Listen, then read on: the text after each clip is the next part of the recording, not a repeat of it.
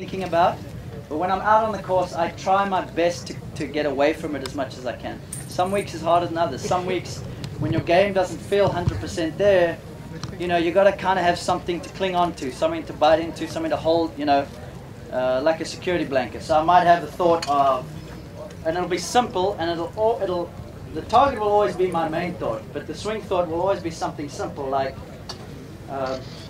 for me, you know, Suzanne's commented on how short I am already, so, you know, I'm trying to maximize my height. So for me, it would be stay tall at address, you know, complete your backswing, good rhythm. It's going to be something like that. I'm never going to go to the course in a round that I really want to do well in and be thinking about, you know, club face rotation or, you know, I think we've got to remember that it's a swing and it's not, you know, you're not putting the club into positions, you're swinging the club. So